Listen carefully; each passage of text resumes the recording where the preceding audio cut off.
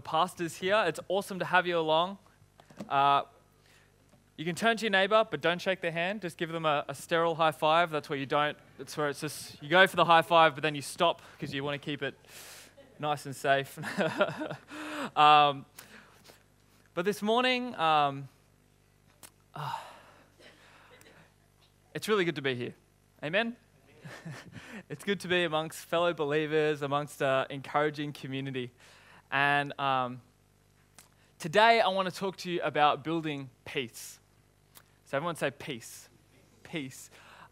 It's something that I find fascinating, and today we're going to go on, to be honest, a journey through quite a lot of parts of the Bible. So today, if there was a day you were going to start taking notes, today's the day. Trust me, notes will be helpful today. You want to write down a bunch of these references. So if you want to do it on your phone, or if you have a notepad and pen, that'd be really good. But to start off, I'd like to just pray one more time.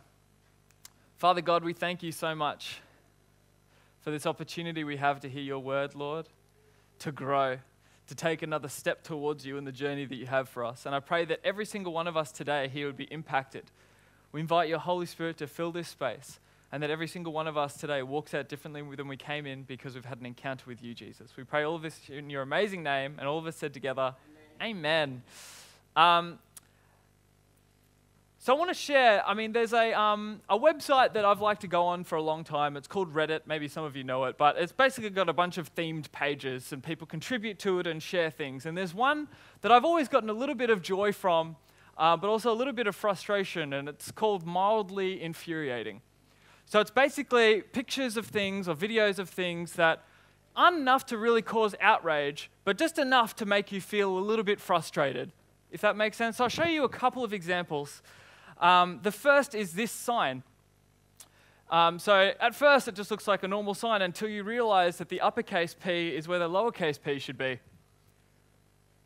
Does that make sense? So now every time I see it, I get frustrated because I realize the big one that's they're in the wrong place. And every time I see it, it just kind of, I feel a little bit infuriated, right? Maybe that doesn't resonate with some of you. So the next one is a picture from like a Google satellite sort of thing looking at a street. And if you look at it, it's like everything is perfectly in line except for this one section that's just out. Why? Why aren't all the roads straight? It makes no sense. Who planned this? Whose idea was this? I don't know. And you see, I'm starting, the more I look at it, the more I just get a little bit infuriated, but only mildly, right? Or the next one, it's the picture's not much, but it's the story that comes with it, and it's a man, and he got married to the woman of his dreams, and he loves living with her, and it's just amazing. And then all of a sudden, he realized that every time he opened the fridge, he realized that she just doesn't quite screw the lids on everything properly. So they're just a little bit off every single time he goes in. And he just said, it's not enough to really bring up, but it's just mildly infuriating, right? And the last one, I can resonate with this because I've seen something similar before. I couldn't find my picture, but I found one. And these people are just walking through a park, and it speaks for itself, really. Can you see that one brick? I could hear the communal sigh as you all began to notice that one brick. I would never be able to walk in that park again, to be honest. Just if you can't see it still, see that little spot there? I just want to get a shovel and come back and try and dig it out and fix it, right? But you can't. And it's just slightly out. I know I've probably ruined some of your days by just seeing this, but it's just slightly out. And we all have little experiences like this, and sometimes we feel a bit like this. Like where it's like something just feels a little bit out of place in ourselves. I shared with you guys a while ago how I felt just a little bit weird because I'd lost my watch had broken. I've gotten a new watch this week. Hallelujah. So the sermon will go on time today. But I just had this weird watch tan, and I just felt a little bit weird not having my watch the whole time. But I think all of us at times, we feel like there's just a little bit of unrest within us. And I think particularly now, we're in a time when a lot of people are feeling unrest. The amount of times I've seen photos on my social media that all the shopping centres in Australia have no toilet paper at the moment. What else could make you feel more unrest than the fact that there's no toilet paper to restock? But the fact that we're going through a little bit of some health issues at the moment, partially the media is blowing it a bit out of proportion, but also, it is a little bit scary for some people. But there's a lot of unrest amongst people at the moment. And so how do we as Christians respond to that? What are we supposed to do in times of unrest, in times when things just feel a bit out of place? In times when it just feels like things aren't running as they're supposed to be running? And interestingly enough, there's a constant promise. It's a really big key theme that floats through the whole Bible. And it's very prominent in the teachings of Jesus when he makes statements like this. In John chapter 14, verse 27, you can turn there in your Bibles if you want. It's a great one to highlight and memorize. But he says, "Peace I leave with you. My peace I give you. I do not give you as the world gives. Do not let your hearts be troubled and do not be afraid." What an amazing promise, right? If somebody can offer you peace that's so powerful that your heart will never be troubled again, what an incredible thing to be offered. For me, I look at that and I'm like, wow. But to be honest, in my everyday life, I have to say, I still feel troubled at times. I haven't got it all together. Maybe, some of you more seasoned Christians than me, maybe you've got it all together and you don't feel troubled ever. But I'm still working on that, to be honest. I'm working on trusting more and feeling that less of that trouble. But what does this peace look like? What does it really look like? What's this peace that Jesus is giving us? Because something we have to remember, okay, the Bible, even the newest parts of the Bible in the New Testament, are written at least 2,000 years ago, roughly. And some of the older parts of Scripture are much older than that. And so we have to remember, it's not written in English.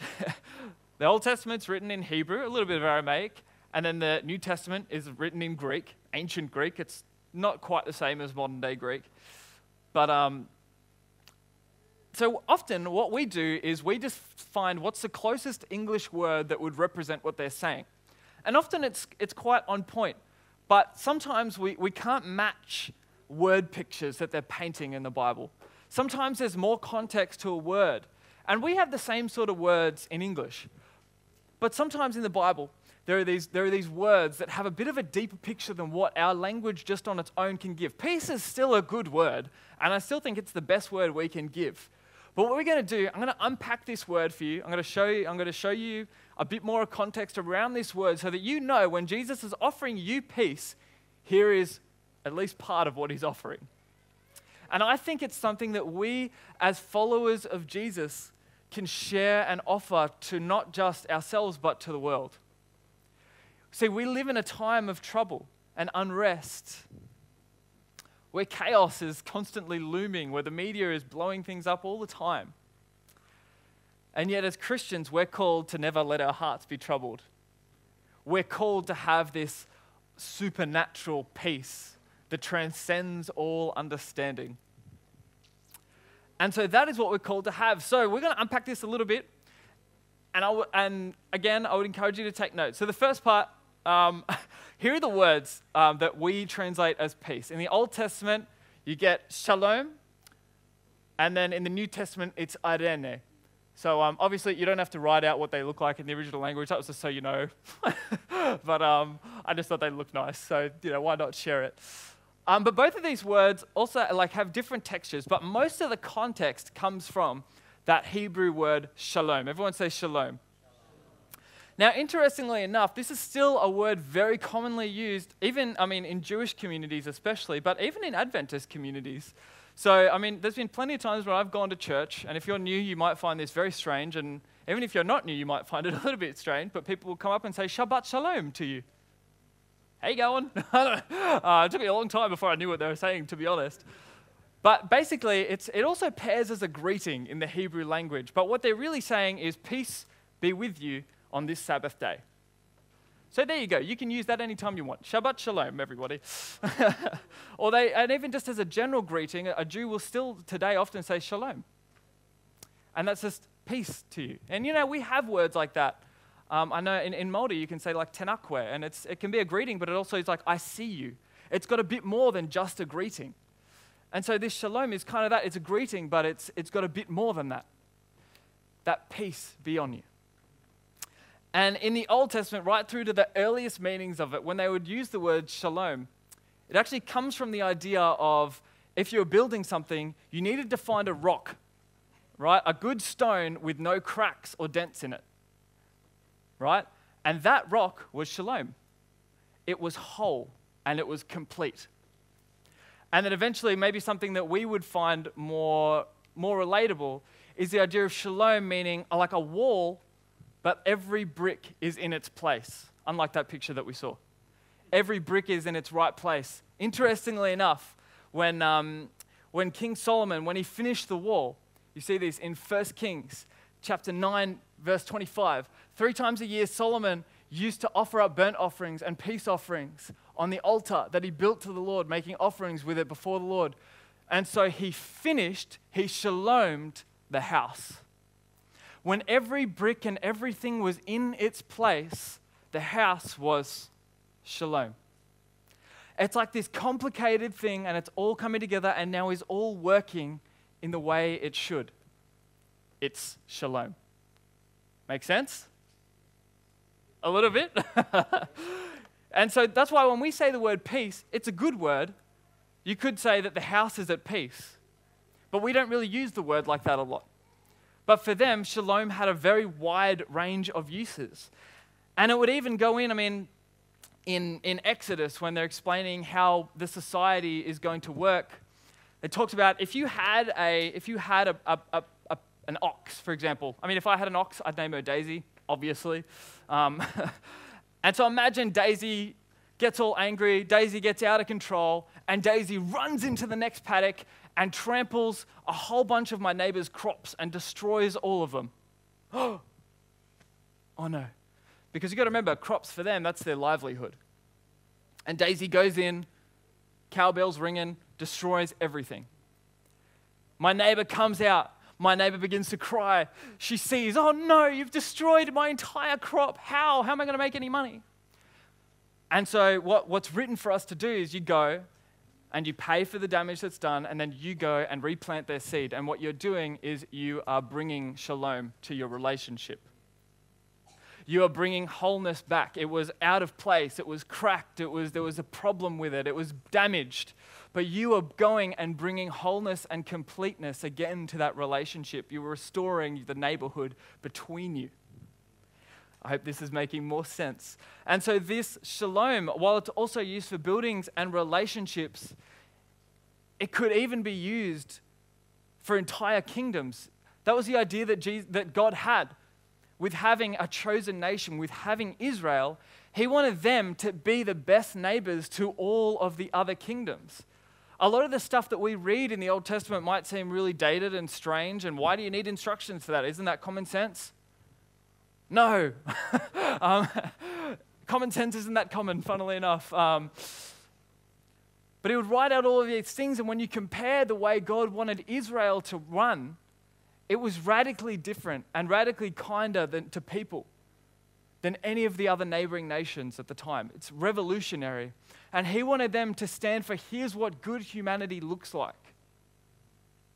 He wanted Israel to be the best neighbors and to not just be a great nation, but to be a blessing to all of the other nations. That's what God wanted for his people. And in a way, he still wants that today. He still wants his people to be a blessing to all of the other people, right? And sadly enough, Israel failed to do that. They never brought shalom between them and the other nations.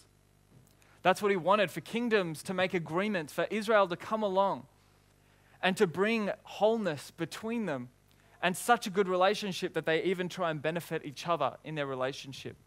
That was the wholeness that he was looking for. But the kings of Israel, they often got greedy and never brought it along.